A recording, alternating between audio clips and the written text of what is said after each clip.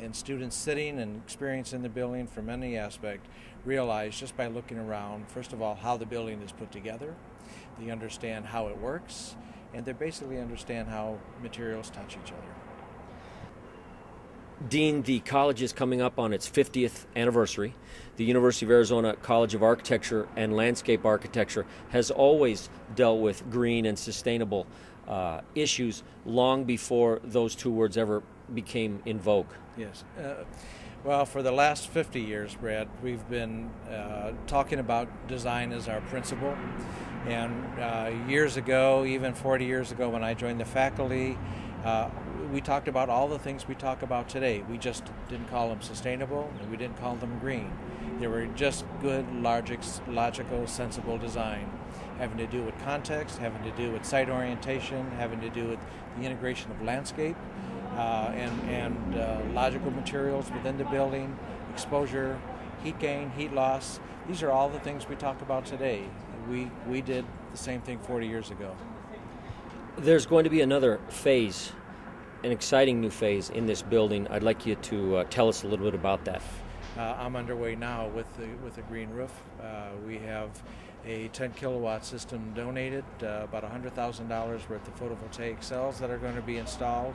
We're designing a system to elevate those so they become a shade structure for functional activities below. The entire green roof is very close to being able to start. All the plant materials are available, irrigation, water collection, water harvesting. Dean, the article talked about your laboratories. You have world-class, state-of-the-art workshops running the entire length of the building. They're exterior as well as interior. Students have 24-hour access to those laboratories. Can you expound on those a little bit? Absolutely. Every aspect of our curriculum has to do with laboratories, is interconnected and integrally related to it.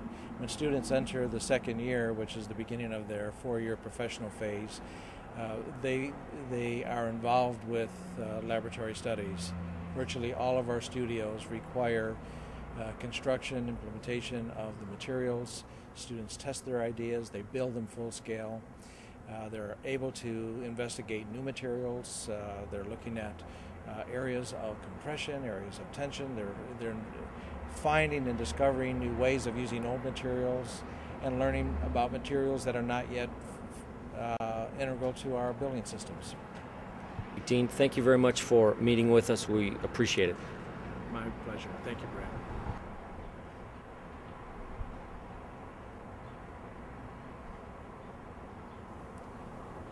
We're on the third floor, east end of the building. We're in the Graduate Emerging Materials studio. I'm with Professor Larry Medlin, Director of the Architecture portion of the College of Architecture and Landscape Architecture. Larry, thank you for meeting with us. Brad, it's a pleasure. You have various aspects to the College of Architecture and Landscape Architecture that are now utilizing this facility. Yes. One of the real advantages is it works for all of the different components of the college and the school. For example, the Drachman Design Build Coalition, which is a part of the Drachman Institute, through which architecture and landscape architecture students and faculty develop and build projects. There's a Savano project in which 2 houses are being built right now. But in the preparation for those houses, they were able to facilitate and construct detailed mock-ups for those to test some of the final detailing for the project. And now that they're into the design, build, construction phase, they're even prefabricating some of the components for that. In the Emerging Materials Laboratory that you see us standing in here, there's all kinds of, there's a traditional metal shop and there's a traditional sort of wood shop, but there's all kinds of specialty shops for working.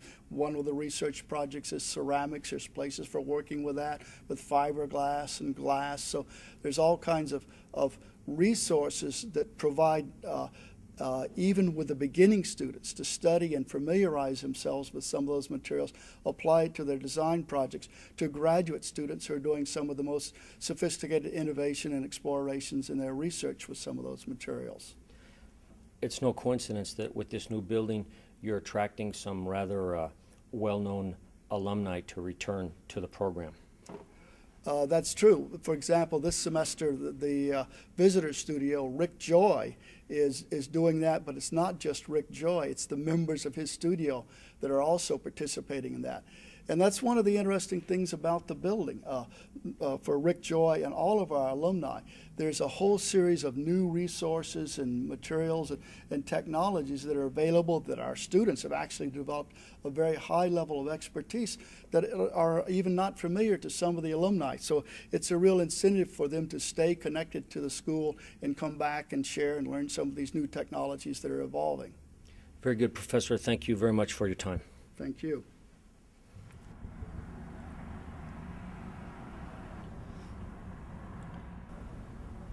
We're on the 4th floor of the building. We're in the Archon Seminar Conference Room.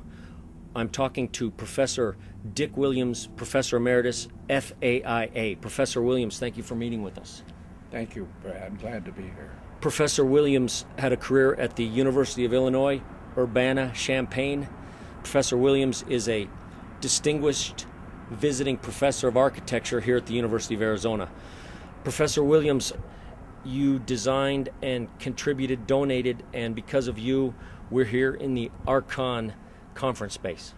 Yes, the School of Architecture and Landscape Architecture and Planning were coming together, but we didn't have a specific place to gather for planning and for strategic sense of direction and for bringing in clients from various communities and from those within the universities who are looking ahead at what growth and change in Arizona can be, and more particularly, more generally, of arid lands anywhere in the world. And now that we have the space, we're undergoing a wonderful period of adjusting and finding how it's inspirational for jury meetings, for decisions about curriculum. Professor, the Archon Seminar Room, actually we are floating upon the roof of the architecture building. That's correct. And using the roofscape raises a few technical questions of how do you permit drainage of a roof surface and yet have a usable interior space and usable exterior space. So we're really riding on little pedestals of precast concrete floor so that we float, so to speak, above the membrane that is the waterproof membrane on a slope beneath us.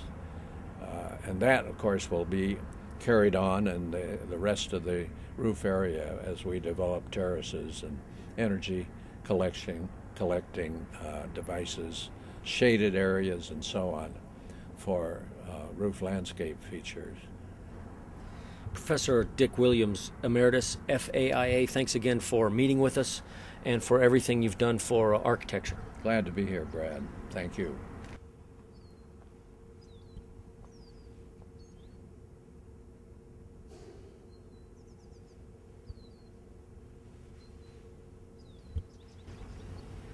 Gentlemen, tell me a little bit about your practice. How is it doing projects in the desert Southwest?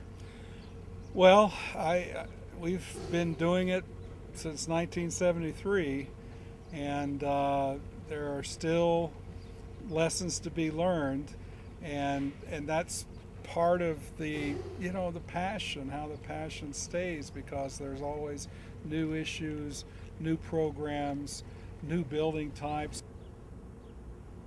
Congratulations on a fine building, Brian Farling. Brad. Eddie Jones. Thanks, Brad.